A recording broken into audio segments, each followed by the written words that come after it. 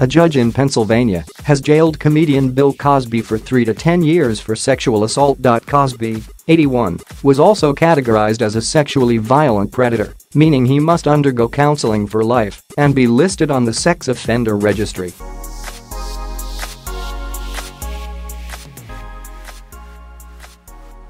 The actor declined to make a statement when offered the opportunity.At a retrial in April. Cosby was found guilty of 3 counts of sexual assault for drugging and molesting Andrea Constand in 2004.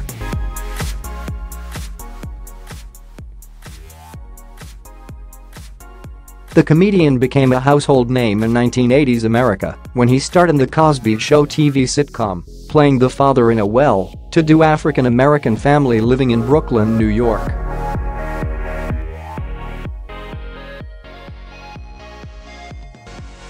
Such was his popularity that he was dubbed America's dad. This was a serious crime, Judge Stephen O'Neill was quoted as saying by CNN after pronouncing the sentence in the Montgomery County Courthouse in Norristown.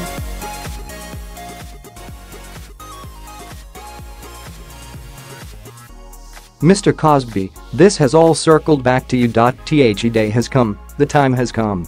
He told Ms. Constand that he had heard the very clear impact the assault had on her life.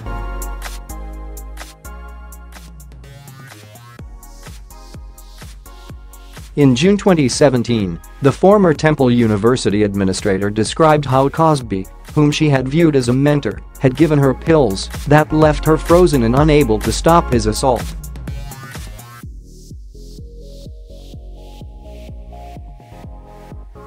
In her impact statement, as carried by the National Post, she said, "To truly understand the impact that the sexual assault has had on my life, you have to understand the person that I was before it happened."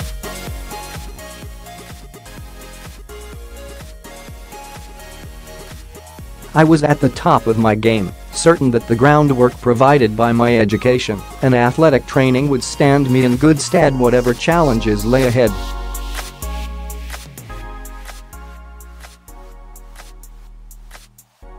She said. After the assault, I wasn't sure what had actually happened, but the pain spoke volumes. The shame was overwhelming.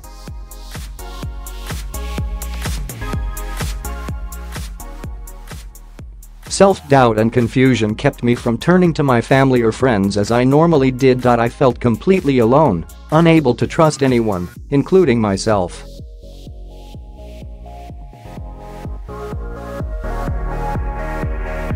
She wrote that she had stopped eating, sleeping and socializing. Tormented by nightmares, she finally told her mother the truth about what had happened.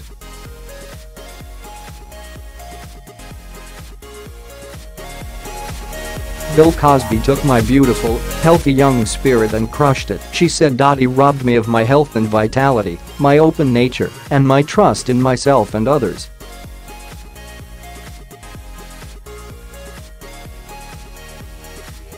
Instead of looking back, I am looking forward to looking forward, she added. I want to get to the place where the person I was meant to be gets a second chance.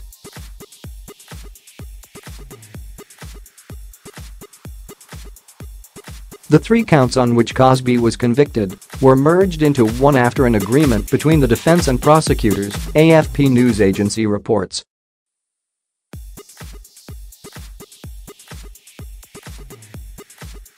Psychologist Kristen Dudley testified that Cosby showed signs of a mental disorder and was likely to reoffend. Ahead of the sentence, the judge designated him a sexually violent predator, despite the defense's argument that Cosby's age and blindness meant he was not a threat.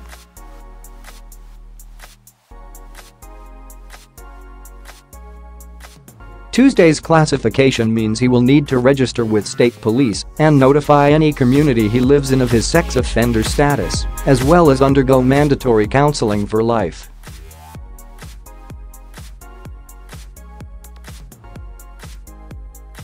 Neighbours, childcare centers and schools will have to be notified of his whereabouts. Cosby's wife, Camille, did not attend the sentencing.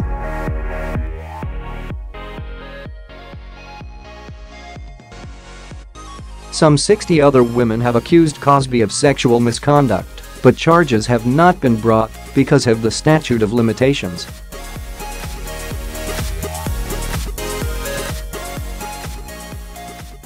However, Cosby does face defamation lawsuits for branding his accusers liars. We may never know the full extent of his double life as a sexual predator, but his decades-long reign of terror as a serial rapist is over, Ms Constand wrote.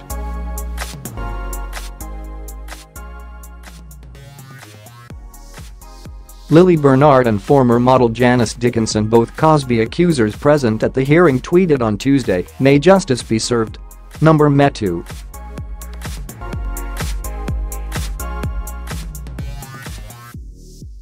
The comedian was arrested in 2015, and a deadlocked jury resulted in a mistrial in June 2017. This year's retrial occurred amid the Me Too movement that has seen people worldwide come forward to share stories of sexual harassment and assault.